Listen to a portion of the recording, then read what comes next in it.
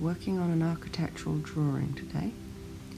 Did the sketch in advance, very challenging from a perspective standpoint, but today I really want to talk to you about the way I've added the paint.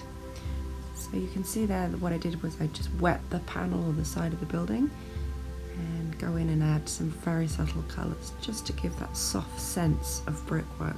So the side of the building is wet, and then I go in with some darker colours, just subtly adding dots of colour where I want. I make sure every panel's dry before I move on to the next, and water and then colour. And in some cases I will just go in, sorry I splattered there for a second, I will go in just with the darks if I really want a dark dimension, so see I can do it here on the trees. After I've got the overall brickwork in, I'll go back in afterwards and add shadowing and detail.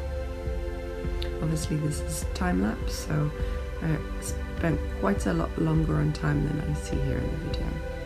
And after I've done this, I'm just going to go back in a few extra details, some shrubbery at the base of the drawing, just to give it that grounded feeling.